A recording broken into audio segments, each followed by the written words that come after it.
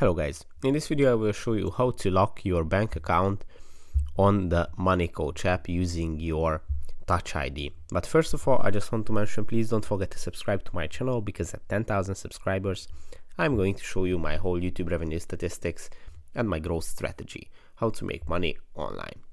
So let's jump into it. First, open the MoneyCoach app, then go to the settings, which you can find on the top left corner here, this icon.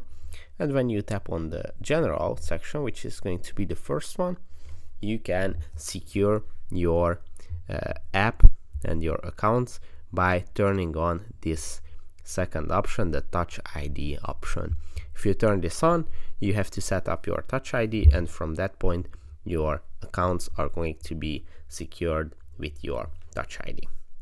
So that's it for this video. I hope it was helpful for you. If it was, please consider subscribing, and see you in the next one. Bye bye.